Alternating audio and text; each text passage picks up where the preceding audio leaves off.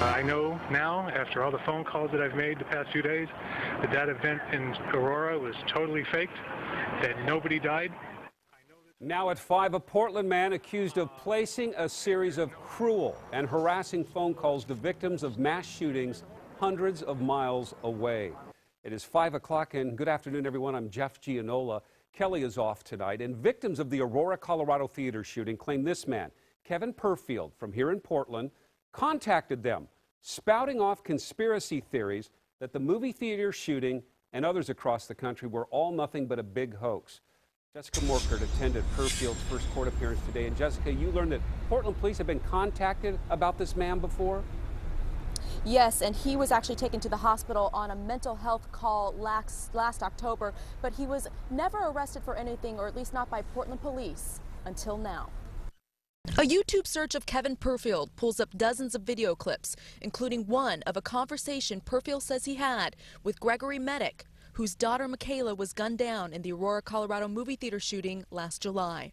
He said, I held my daughter's lifeless body, I think is what he said.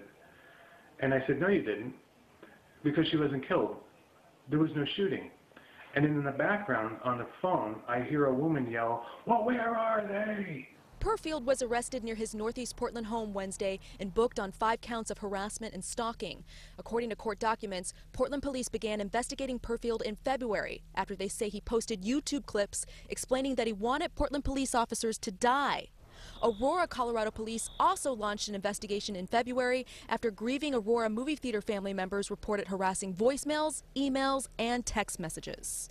I don't believe that she is, because I know that there wasn't a shooting in Aurora. And I think it's just absolutely